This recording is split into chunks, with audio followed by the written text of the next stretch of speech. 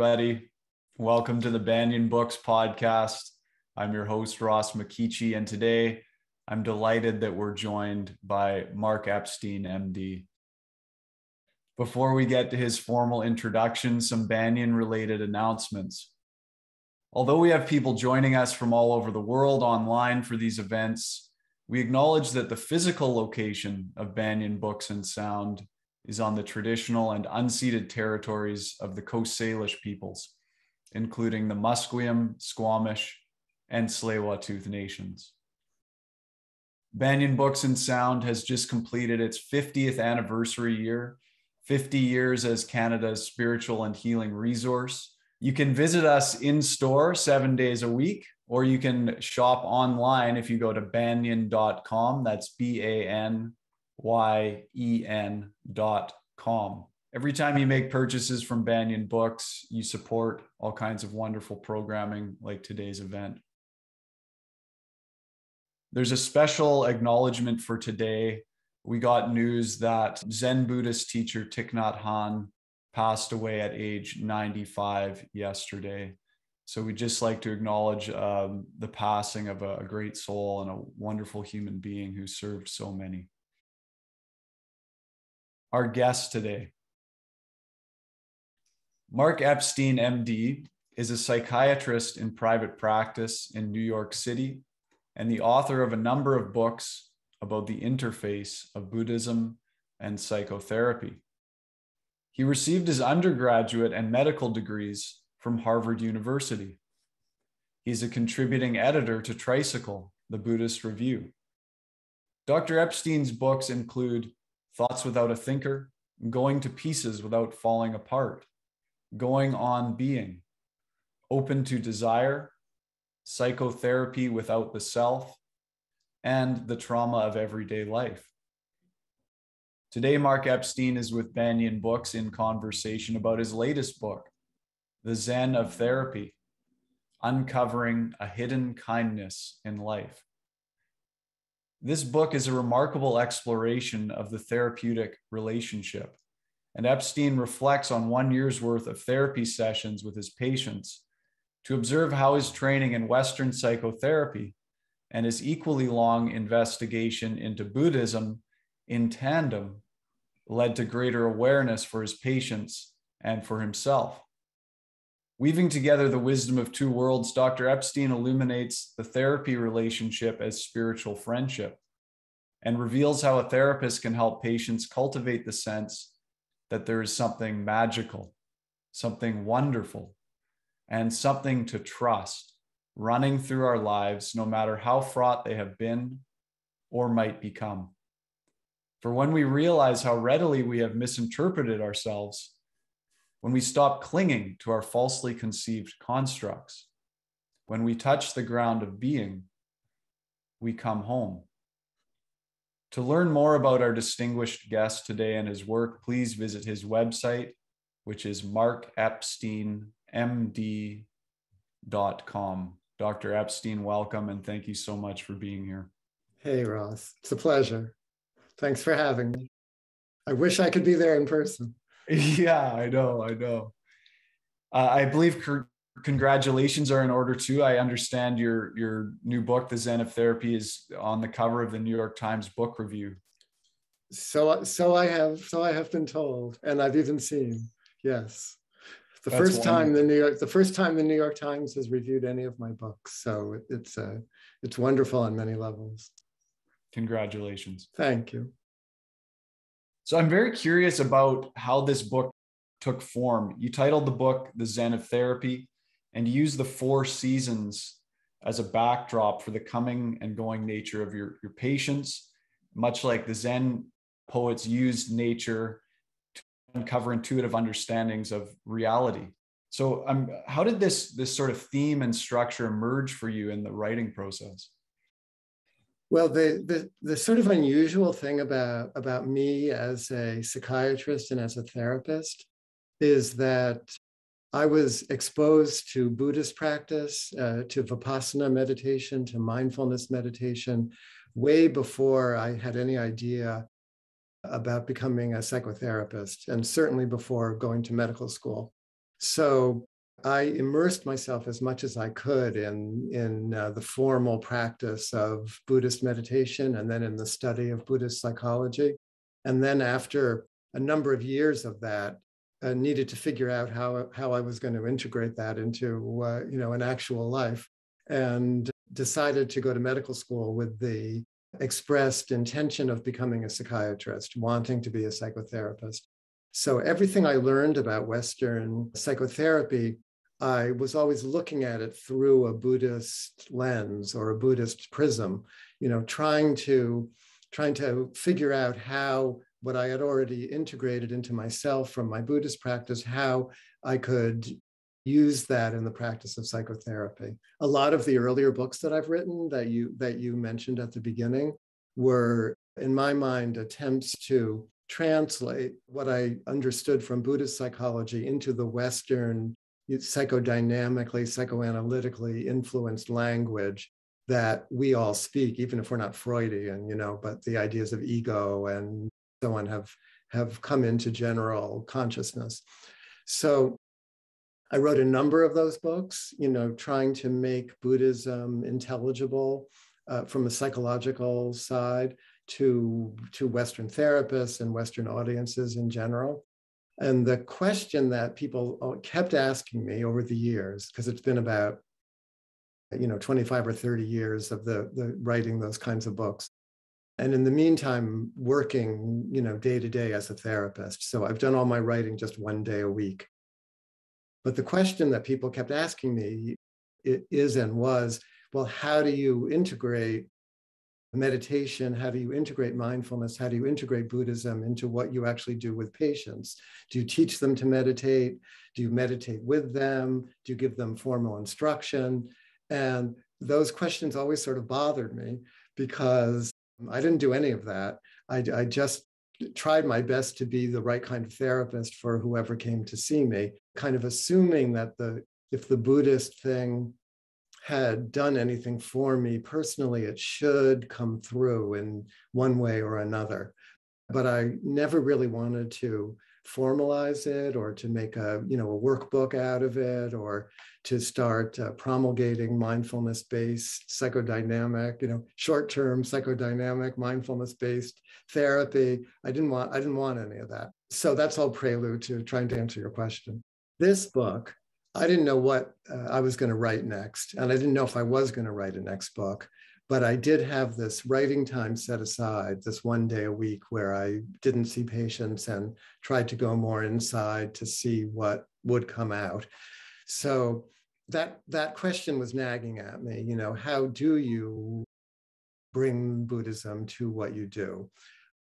And I decided, okay, maybe I'm old enough now to actually take this question on in a more formal way. So I decided that what I would try to do would be to isolate or write down one psychotherapy session a week where something of my Buddhist whatever I knew was happening in the session, one way or another. Either I might really be talking about meditation or answering a question about it, but more often than not, just I knew that some way I was working was influenced by, my Buddhist background. So I set myself that task. I don't usually take a lot of notes. I usually trust the sessions to, pass through time and, what sticks. But I made myself, after I would pick one session, in the middle of it, kind of, I would know, oh, this is the session. And then afterwards, I would scribble down the notes of what happened. And then in my writing day, I would try to write that up in a more literary kind of fashion, but not embellishing, but trying to capture just the quotidian. I didn't know what that word meant at first, the ordinary, everyday aspect of the session. And I just did that religiously, every week or so for a year, making myself do it and not reading the sessions over and not trying to do it with the same patient. So just, I'm seeing 30 or 40 people a week. So like a mosaic or a kaleidoscopic version of therapy kind of thing. And I didn't look them over, but at the end of the year, I was like, okay, that's enough. And I had a pile of them. And then I started to read through. And I thought, oh, it is sort of interesting. And I showed the accumulated sessions to my editor, who had done my last 2 books with me, who I totally trust. And she liked it. She thought there was something there. And she said, but the only through line really is you, because the patients are changing. So what we really need is for you to go through and reflect upon what's happened in the session, kind of show a little more about what your thinking was, and give a kind of commentary, or not exactly an analysis, but a reflection, I think, of each session. So by chance, my year it was face-to-face therapy in my office where I'm speaking from now. By chance, that year ended just before the advent of COVID-19. So it became like a record of the last year of face-to-face, in person, in the office psychotherapy, which we still haven't gotten back to. And then I started writing the reflection, which is where the real writing of the book started to take place during COVID, during the first year of quarantine and of isolation. So that was very good for the writing because there was nothing else going on. And so that's where the seasons started to, why did I broke the year up into the seasons, fall, winter, spring, summer, because I was paying so much attention to the seasons. I was in the country much more. There weren't even any cars driving around. I would go for a walk every morning, and the spring, that March and April in the Hudson Valley, every moment of spring was so alive. Summer, fall, winter, goes on forever. And then each session that I was looking at started in its the tiny little nature of it started to appear to me as like a haiku, a Japanese haiku, or a koan, So the more I went into the tiny details of it, the more I saw in each session, like each one sort of expanded. So I started gathering books of Zen poetry and Zen koans to use as reference points in trying to talk about what was going on within the psychotherapy sessions. So that started to organize the book. That's where the Zen of therapy came in, and the organization around the seasons. And then there are about 5 more layers that are woven into the structure of the book that, if you want to keep going on this tack, we can talk about. There truly are so many layers. I felt like reading it was like a reading meditation where I was uncovering so much within myself through that. You're constantly moving back and forth between the psychotherapeutic outlook and the Buddhist meditative outlook, and then also finding the convergence of the two. One of the things I found really interesting was this theme. You were hesitant. You had hesitations about bringing together your Buddhist training, psychotherapeutic training. And I think there's a lot these days where people are excited about the coming together of meditation and therapy. But I'm very curious about some of your hesitations around what can happen when either the therapy aspect or the Buddhist aspect gets watered down in sort of wellness communities and that kind of thing. I was actually hesitant about writing about the convergence or talking about the convergence. I wasn't hesitant about bringing the two together in my own work, because I had needed both. I needed meditation and I needed psychotherapy. And when you're trained as a psychiatrist to be a therapist, you don't really get very much training. You learn about the disease states and you learn about the drugs, but one day you're the therapist, you're the psychiatrist, and you're in the room with the patient. All I had to draw on was my own experience in looking at my own mind in meditation, and then my own experience looking at my own mind in my own psychotherapy.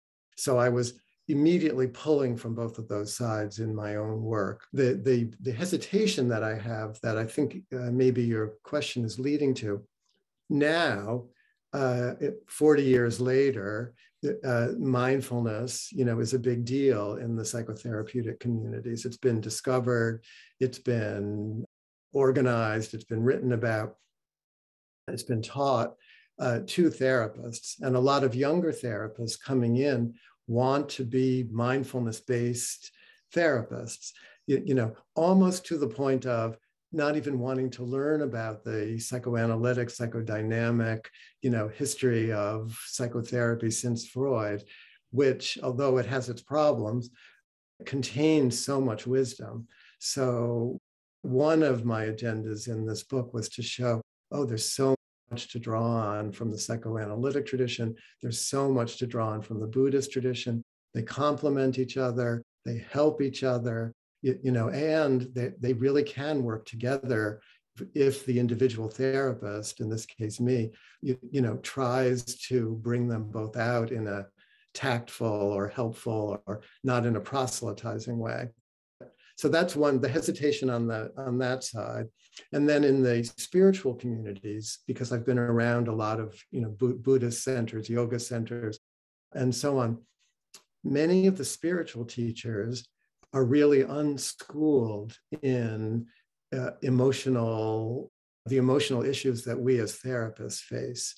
So that people come on retreat, they come to spiritual practice, with all of their psychological, emotional baggage, and they look to the teachers to cure them, or they look to the practice to make all their problems go away, to leapfrog over doing the emotional work sometimes. So that's another cautionary note. So I'm trying to say we need all the help we can get from East and West.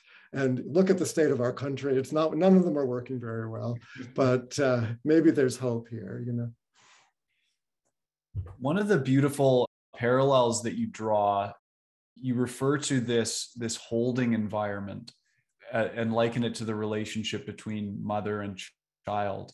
And you you show how that is the relationship between therapist and patient, as well as the meditator and everything that's arising in their experience. Can you talk a bit about this holding environment? Yeah. One of my big influences, and this influence runs through all of my books, is from a British pediatrician and child psychoanalyst named Donald Winnicott, or D.W. Winnicott. And Winnicott, he was practicing mostly in the 40s and the 50s in Britain. And he's the one who coined the phrase, the good enough mother, because in those days it was always the mother taking care of the baby. Now we might say the good enough parent. The parent doesn't have to be perfect. The parent just has to be good enough. And he said the good enough parent doesn't intrude or abandon, in the face of what's difficult about their child. And he talked a lot about that kind of parent creates a holding environment, not just physical holding, although it does include physical holding, but also a kind of emotional holding where no matter what's happening in the baby's emotional experience, because he talks about the baby anger and desire and need and love, it's not all separated out into separate emotions. That a baby attacks the mother or the father ruthlessly. Ruthless was Winnicott's favorite word. And the parent has to sort of handle that, and if they get too upset and abandoned, or too upset and retaliate, then that creates a kind of psychic scarring in the child. But the good enough parent is able to oh yeah, I know you're upset, but maybe we just need to change your diaper, or look at that cute little mobile over there, or let me read you a story while I give you some food, So that's the emotional holding and handling that is naturally there. Winnicott always said that parents know this instinctively. They don't have to be taught by experts. This is just what they do. I love that as a model, not just for having children, but also as a model for what happens in psychotherapy, which Winnicott also made that connection. He said that patients come to us with the damage that might have occurred in their upbringing, and they look to us in a similar way to hold their difficult emotions for them until they can be gradually digested or metabolized or made sense out of or had words put on them. Or from the Buddhist side, we would say until they can self-liberate. But I also saw that model as something that we do intrapsychically, inside ourselves when we practice many kinds of meditation, certainly like mindfulness, where our minds, there's a singer named Jimmy Dale Gilmore who has a great song, my mind has a mind of its own, it takes me out to parties when I'd rather be alone. Our minds run on without us. That was the idea behind Thoughts Without a Thinker. So our minds are like the infant, but our mindfulness mind, is like the good enough parent, the good enough mother. We're creating with mindfulness a holding environment, where whatever arises, the uncomfortable, the blissful, the painful, the shame, the pain in the body, whatever it happens to be, whatever arises can become what we call an object of mindfulness, which just means that it can be held in the mind, held with awareness. So I think that I use that Winnicottian notion of the holding environment to link child rearing and psychotherapy and meditation. It has been very helpful in terms of thinking about what we do as therapists. Thank you. You mentioned Donald Winnicott as one of your influences, and there's a few key influences that run through this book. One of them is Ram Dass. I was very interested in your references and stories about it. Can you tell a little bit about your experiences with Ram Dass and how he influenced you? Sure. Well, you mentioned that Banyen Books has been around since 1970. Well, I discovered Buddhism in 1971 when I was a freshman in college, and I met a girl who I liked, who was taking an Introduction to World Religion class, which had never occurred to me to take an Introduction to World Religion class, but I followed her to the class. And the first semester was all Eastern thought, and the second semester was Western religion. And the text we read in Buddhism was the Dhammapada, which is a collection of verse, which is incredible, and the Bhagavad Gita, which is the Hindu text. Anyway, a year or two later, as I was already like, oh, this is interesting to me, and so on, a graduate student teaching fellow in a psychology class I was taking, whose name was Daniel Goleman, who went on to become the psychology writer for the New York Times and then wrote Emotional Intelligence. He was then a graduate student just back from India with like big, long, frizzy hair and purple bell-bottom pants. And I was like, this guy knows something that I'm going to get from him. So I made friends with him, and he said, oh yeah, if you want to know more about this, you should go out to this place in Colorado where all these friends of mine are teaching this summer, a place called Naropa Institute, which was just beginning. And so I listened to him and went out there, and Ram Dass was there. Danny Goleman had already been in India with Ram Dass, knew Ram Dass. But so I went out there, I met Joseph Goldstein and Jack Kornfield and Sharon Salzberg and Ram Dass. He had been, I was at Harvard. He had been at Harvard 10 years before. He was long gone. He was Richard Alpert, professor of psychology, fired for giving psychedelics, had already gone to India, changed his name, come back, big long beard, long hair, but so funny and smart and a great storyteller. But my professor at Harvard was the guy, David McClellan, was the guy who had both hired Alpert and Timothy Leary and then had to fire them. But he stayed friends with Ram Dass, and he would let all the hippies who had been in India with Ram Dass, when they came through Cambridge, they would stay in David McClellan's house. So I started hanging out there. So I got to know Ram Dass in a more intimate way when I was 21, 22, 23 years old, with like hair down to here and so on. And I stayed friends with him over the years, but I would see him after I went to medical school and so on. I would see him maybe every 10 or 20 years. I tell this story in the book, and it was one of the organizing stories for how to talk about what am I bringing to being a therapist that might be different from what other people bring. And so I tell this story of going to visit Ram Dass. He had a stroke in 1997. He was living in Tiburon, Northern California, and it took away his voice. He could still talk a little bit, but he had an aphasia, which means he couldn't find words. His mind was fine, but he couldn't put it in words. So it was a huge blow. He was partially paralyzed. It was a bad stroke. I went to visit him about a year or two after the stroke, and he greeted me. And I know for him, I was always like 20 years old when he first met me. I was probably 45 at this point. And he greeted me and he's all teased me still. He never lost his sense of humor despite the stroke. Teased me, oh, so are you a Buddhist psychiatrist now, Mark? A Buddhist psychiatrist now? And I was like, I guess you could call me that, And then he got serious. And then it took him a really long time to get the sentence out. But he was like, so do you see them, meaning my patients, do you see them as already free, as already free? And I was like, what's he saying? It took me, do I see them as already free? Yes, in fact. Like, yes, if people come in tangled in a tangle, upset about stuff, but that sense of everyone has Buddha nature underlying this current incarnation, is it possible to hold that image of their Buddha nature and coax them towards that? I think Ram Dass was putting words on what I hadn't yet put words on about what I maybe was at my best trying to do. And I talked about that in the book as like, not just being a psychotherapist, but also being a spiritual friend.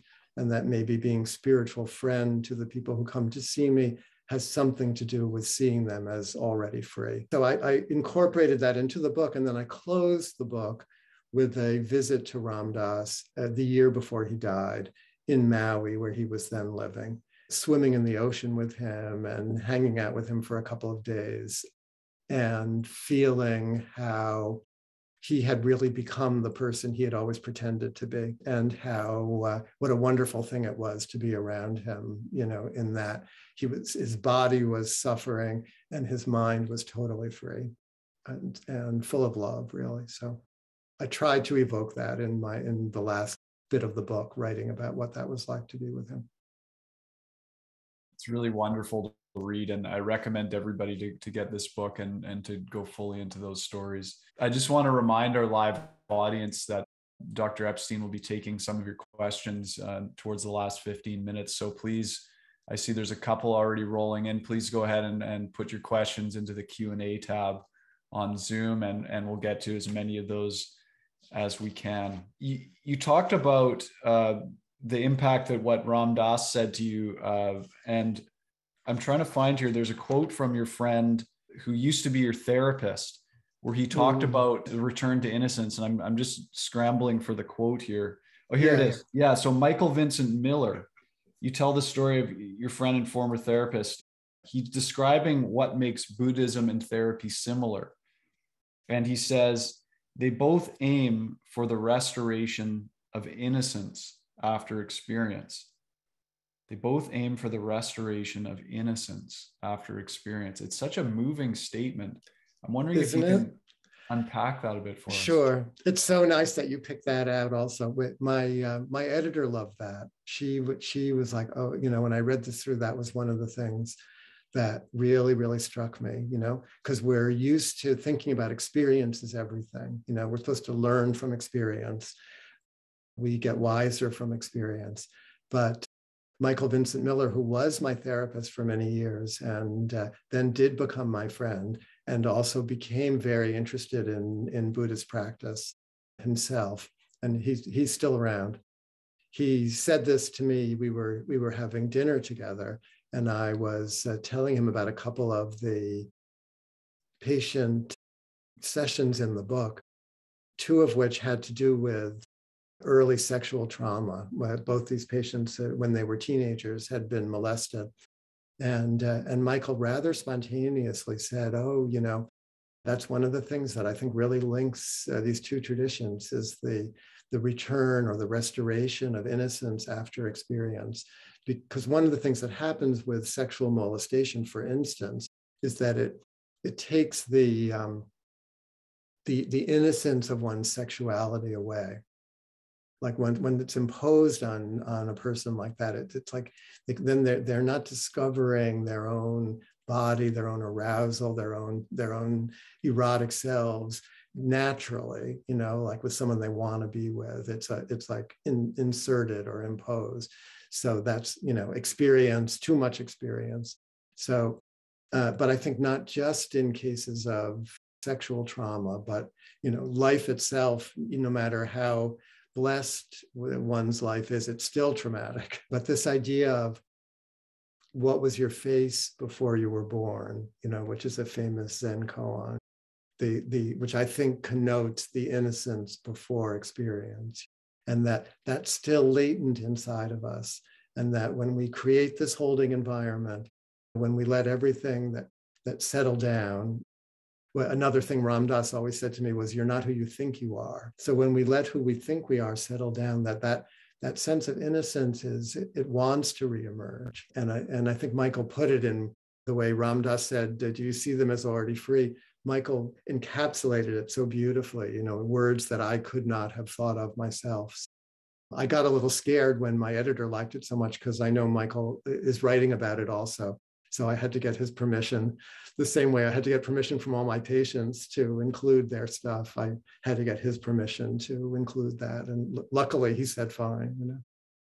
It's such an intimate experience to read about your sessions with your patients, and then also to read your reflections after. It's really an inside look. And I was excited seeing you on video, because after reading the book, I'm like, oh, this is the office where these sessions were happening. One of the things that really struck me, and you refer to it a couple of times, is there's a certain spontaneity that you allow in your sessions, where you allow yourself to be surprised. I'm wondering how much your meditation practice has influenced that, and how important that sort of open spontaneity is in working with your patients.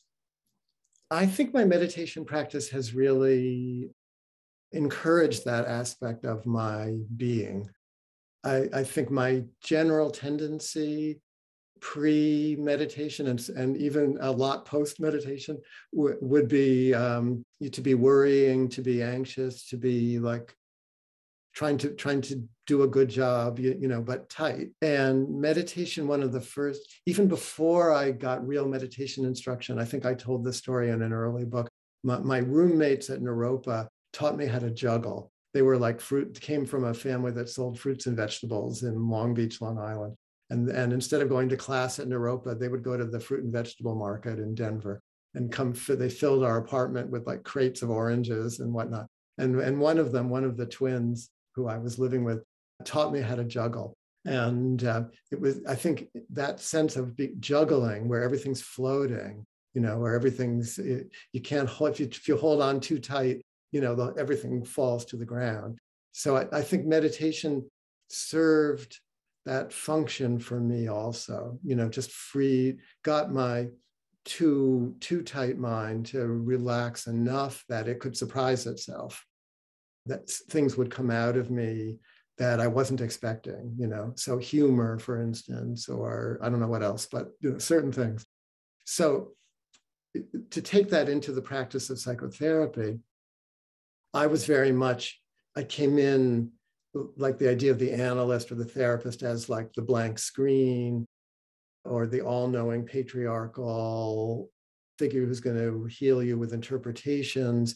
I didn't believe in that, and I didn't really want that. I was looking for someone who could be real with me, and tell me what he or she thought, because I needed help and I needed to be more real. So in order for me to be more authentically myself, because I didn't know who myself was or what myself was, I needed someone to mirror that for me, So I see psychotherapy as more of a creative act where two people are in the room together with no idea of what they're going to do together, or what they're going to talk about, or what's going to happen. And that it's open from the beginning and then full of surprises.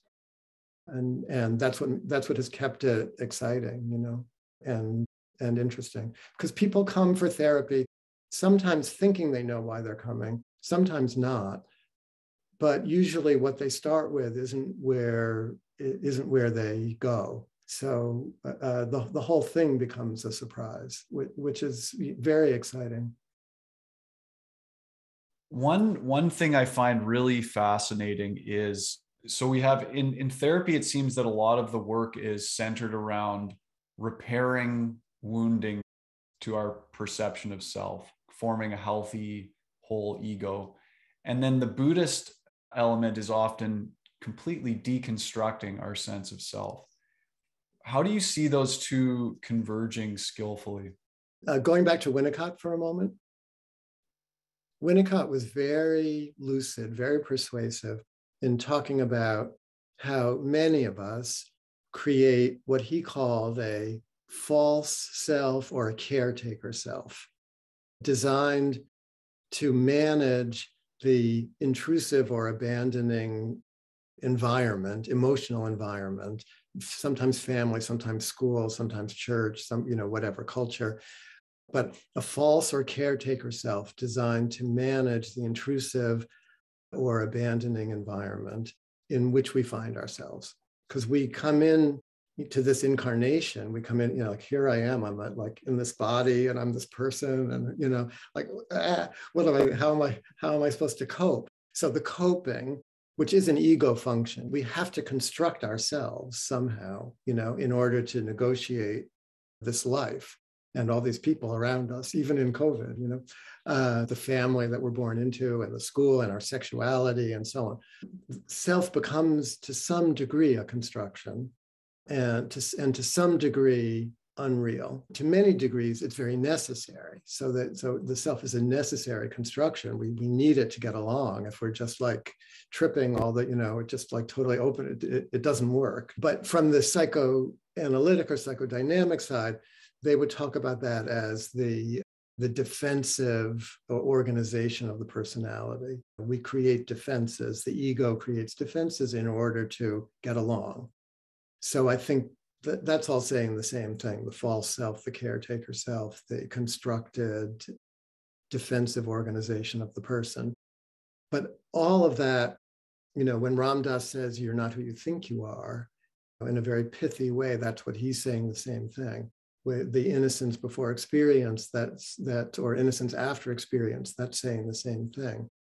We construct these selves, we need them, but we pay a price because we lose touch with our innocence, our truer nature, certainly our Buddha nature, like what is that and how do I get there? So the role, I think, of both the spiritual teacher, meditation teacher, or the spiritually inclined psychotherapist, or maybe even the non-spiritually inclined psychotherapist, the role is to gently try to poke fun at or untangle or bring awareness, would be another way of saying, bring awareness to those defenses that have been constructed unconsciously, that maybe served a function at one point, but we don't need them anymore. But we're still doing them in, like in a sort of obsessive compulsive way. We're still like throwing the ball at the wall or counting or touching the doorknob before we leave the room. Do we really need to do that anymore? Or just worrying or counting, measuring ourselves all the time. There's gradations of this, but the liberation that comes from therapy or from meditation, the freedom that comes is when, you can put a lot of those burdens down. I don't really need this false self so much anymore. I can rely on my spontaneity, on my improvisational nature, on my creative self. I can rest in that as much as in all the rituals that I've created that tell me who I am. Thank you. We have some really great questions rolling in from our live audience. So I'm going to get to a couple of those right now, if that's all right with you. That's good. There's one from Lindsay who says, "Hello, Dr. Epstein. I'm a philosophy student at SFU and recently wrote a paper in response to the trauma of everyday life. I came across a journal article recently that argued that psychiatry practices, CBT, DBT, ACT, etc., that integrate Buddhism into their clinical approaches unfairly center Buddhist mindfulness over comparable practices from other religious traditions. And more problematically, there exists an ongoing, unacknowledged appeal to religious norms of Buddhism that are anti-ethical to medicine as a science. What would you say to a criticism like this, please? Antithetical. I don't think it's an ethical. Antithetical. Yeah. Lindsay, I would say,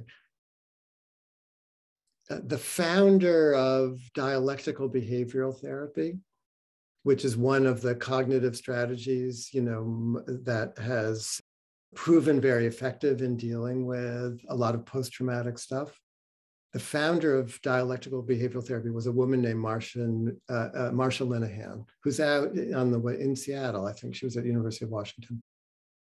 And she was a behaviorist by training, but had the I think brilliant insight that many of the young so-called borderline, suicidal, anorectic kinds of patients that one would see on an inpatient unit in a psychiatric hospital, who the staff was seeing as, overly emotional and acting out and cutting themselves and whatever, that they were actually phobic toward their own emotions, so that an emotion would start to arise in the body and they would have an aversive reaction and run away from it.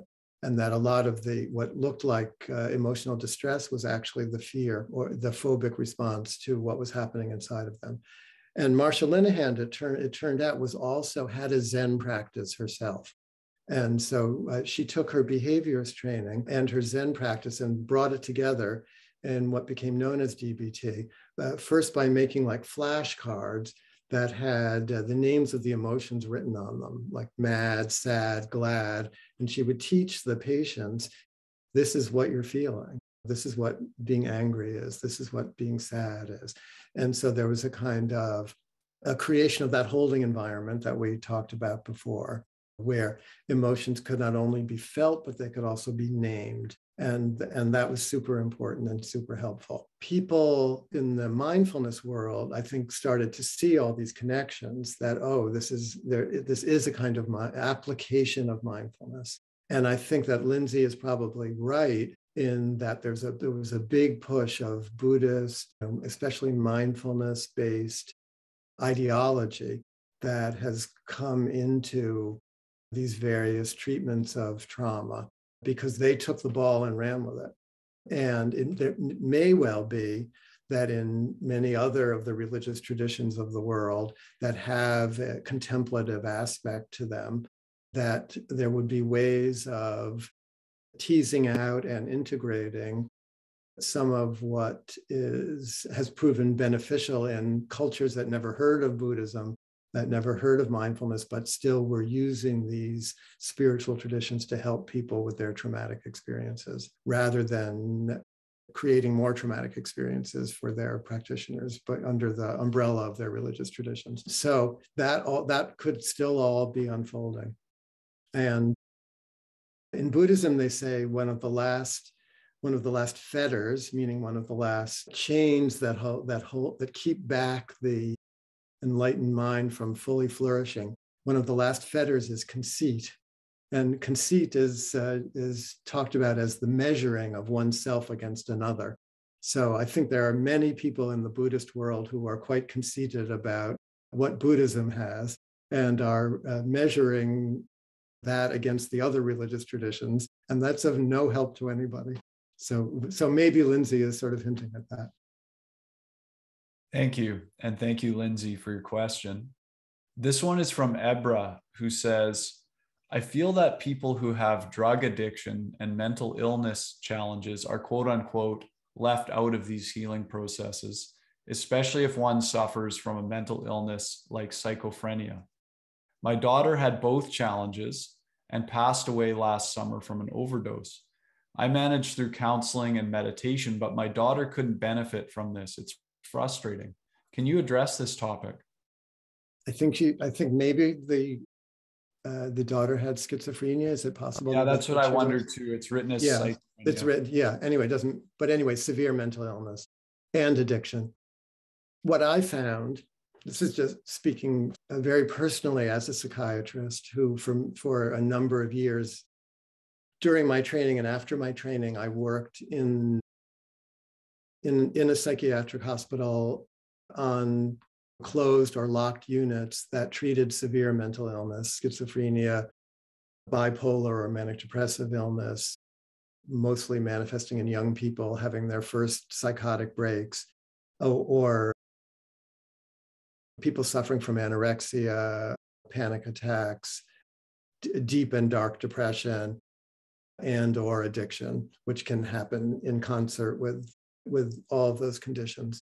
And what I found is that when people are severely mentally and emotionally troubled, when they're thought disordered, when they can't think straight, they can't practice meditation the way it's conventionally taught. But they can really benefit from a version of it that's adapted for them. So, for instance, with a paranoid, a young paranoid schizophrenic young man, I found that if I sat across from him and tried to, be his doctor, that he would get more paranoid and, like, what are you? You're reading my mind and you're trying to poison me and stuff. But that if I sat side by side with him and we both looked at the wall together and I could just listen to him, because there's a lot of intelligence even in very psychotic people. If I could listen to him while not making him uncomfortable and kind of riff off of what he was saying and try to get to the underlying symbolic meaning of his language, which I think is what someone like R.D. Laing was always trying to do. It didn't cure anybody, but it allowed a therapeutic connection to build. That was one way that I saw, oh yeah, I'm trying to tap what I know from meditation and use in this environment. I think with the addictions, the whole 12-step world that's a spiritual community if there ever was one. And there's so much spiritual wisdom that's completely congruous with what I've learned from Buddhism in the 12-step world. So I think it's already being applied there.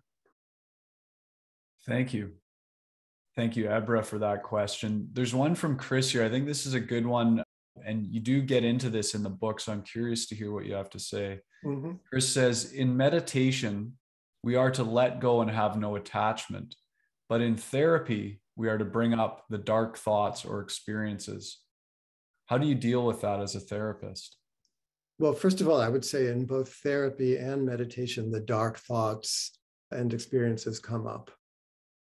They come up naturally, because if they haven't been digested, if they haven't been metabolized, if they're lurking in our unconscious or in our minds, our hearts, or bodies, however you want to imagine it, they come up. So that's something to understand about meditation. And sometimes people feel they're doing it wrong in meditation if that stuff comes up. But I would say, no, that's exactly right. What you learn in either field is not to prematurely turn away from whatever it is that you're thinking or feeling or remembering. The Buddha, when he taught his Four Noble Truths, which is really where he outlined the essence of his psychology, his first noble truth, he said one word, he said dukkha. And dukkha is usually translated as suffering, which I think is maybe not the best word, the best translation, because then people get a negative view of Buddhism, like Buddha's just saying everything's suffering, and what about love and what about happiness? But he wasn't saying love and happiness don't exist at all. He was saying that our world is tinged with a sense of unsatisfactoriness, because even the love and happiness doesn't last forever. And people get sick and they die and they get separated. And we know that. So that knowledge is lurking, so that the dukkha word, if you actually look at the word and take the word apart, it means hard to face. Ka is face. And so there's sukha, which is like pleasing to face, sweet to face, joy. Dukkha, which is hard to face. So the Buddha, he didn't have our kind of psychological language, but he was saying something, incredibly profound, which is that our instinctive tendency is to turn away from that which is difficult, but that perpetuates our suffering. So, and that the whole Four Noble Truths, the whole Eightfold Path, the whole outline of meditation and what it's for is to teach us how to not turn away, how to be with the entirety of our human experience, the difficult and the wonderful, and to see it all as part and parcel of what this life is about, and to learn to be with it, not pushing away the unpleasant, not clinging to the pleasant, but creating a holding environment or a field, where everything can arise and the Buddha claims will liberate itself if you learn how to relate to it in a particular non-attached way. Non-attached doesn't mean that we don't get attached in a Western psychological way to our parents, our children, the people we love. That kind of attachment, the Buddha was not saying is wrong. The Buddha was saying with that kind of attachment comes this underlying need to recognize that nothing is permanent, that nothing gives lasting satisfaction, that we all have to take care of our own minds and hearts because of that truth. Thank you. There's an interesting question from Randolph who says, Dr. Epstein mentions that his therapist later became his friend. Is that something that often happens? Would he care to comment further, for example, age difference, etc.? Does he recommend this for other therapists? It does sometimes happen. And I think in many worlds of psychotherapy or worlds of psychotherapists or worlds of psychoanalysts, it's been frowned upon because the psychoanalysis or the psychotherapy was seen as needing to exist almost in its own bubble, in its own world, for it to be most effective. And I think for many people, that remains true. And that if a therapist is too needy for the friendship of his or her patients, obviously that's a problem. And if a patient or client wants to be friends instead of doing the work that's necessary to be in therapy, then that's a problem. So the whole thing is fraught. Can we be friends with our therapist? But sometimes, and in fact, I think often, the nature of the therapy is one of friendship. And I use that in this book. In this book, I'm taking a real chance because I'm trying to show what I'm really doing as a therapist. I think I was partially motivated by the idea of I'm in my 60s already and I'm going to be dead soon and no one's ever going to know what it was that I've been doing. So at least there's this record, it's a kind of anti-Buddhist attempt to stop time. But I also wanted to show that this sense of friendship that can grow in the psychotherapy relationship is real. It's real in itself. And sometimes it just naturally turns into a friendship, like the therapy part either is done and then we can just be friends, or what I had two therapists, Michael Vincent Miller, who we mentioned before. And then when I moved away from Boston, where he had been, to New York, I went to see Michael Vincent Miller's therapist, who had become his friend. And his name was Isidore Fromm. I went to see him. And Isidore said to me, when you're in the room with me, I'm your therapist. if you see me in the store or on the street, or if we're at a party together or something, I'm not your therapist. I'm going to be your friend.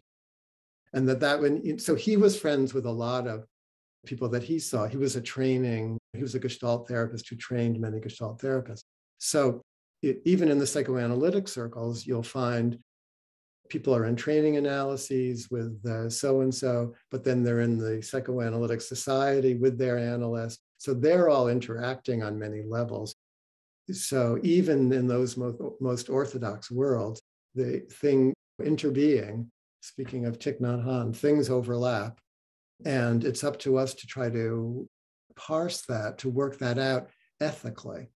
And, many, many, many opportunities for those ethics to be breached, but not impossible to work it out ethically for the benefit of all. Thank you. And thanks to our live audience for all of your wonderful questions. It's so great to have you all here with us. Big thanks to Jacob Steele, our podcast producer and the events curator for Banyen Books, for all the work he does. He's here behind the scenes handling things, and he does so much for Banyen. And before we close, I wanted to finish. We kind of naturally came to this topic of therapist as spiritual friend. And it reminded me of, you talk about the story of the Buddha's conversation with Ananda, where the Buddha says to Ananda, admirable friendship, admirable companionship, admirable camaraderie is actually the whole of the holy life. How have you seen this unfold in your work with therapy patients? The first part of that quote is Ananda, who's always asking the Buddha a question, and then the Buddha is always like, oh no, Ananda, you're getting it all wrong. And then the Buddha clarifies it. So the first part is Ananda says, friendship, camaraderie is actually half of the holy life, isn't it? Isn't it, Lord? Isn't it, Buddha? And the Buddha says, no, Ananda, it's not half, it's the whole of the holy life. I like to think of therapy as an interpersonal meditation, a two-person meditation. We're so used to thinking of meditation as something that we do intrapersonally, intrapsychically. So once we bring it into the open, into the office, into the therapeutic field, then you start to feel really, oh, meditation is friendship. Friendship is meditation. What are we doing even when we're meditating with our own minds? Aren't we just making friends with our own minds? Even with those dark parts that we want to look away from. So I like to use this phrase, the point of it all is to become partners with the capacities that constitute us. And if we think about that in terms of friendship and society and so on, if we're not just one thing in ourselves, but if we're all here together, then to become partners with the capacities that constitute us would be to become friends with all beings, if that were only possible. Thank you so much, Dr. Mark Epstein, for being here on Banyen Books in conversation today. It's really wonderful to have you. Such a pleasure. Thanks for orchestrating this. It's been fun for me.